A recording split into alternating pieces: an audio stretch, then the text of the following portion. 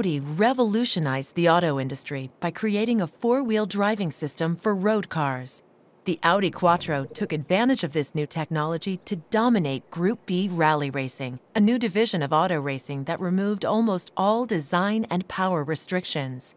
The Quattro A1 debuted at the 1983 Monte Carlo Rally and went on to win races in Sweden and Portugal. The A2 won a total of 8 world rallies, 3 in 1983 and 5 in 1984. The lack of restrictions, coupled with extremely high horsepower, ultimately led to the end of Group B racing. As other companies rushed to develop their own all-wheel drive systems, a series of fatal accidents ended Group B racing. Quattro lives on today as Quattro GmbH, the tuning arm of Audi, building their highest performance models. The Quattro all-wheel drive system is considered the benchmark for all other all-wheel drives.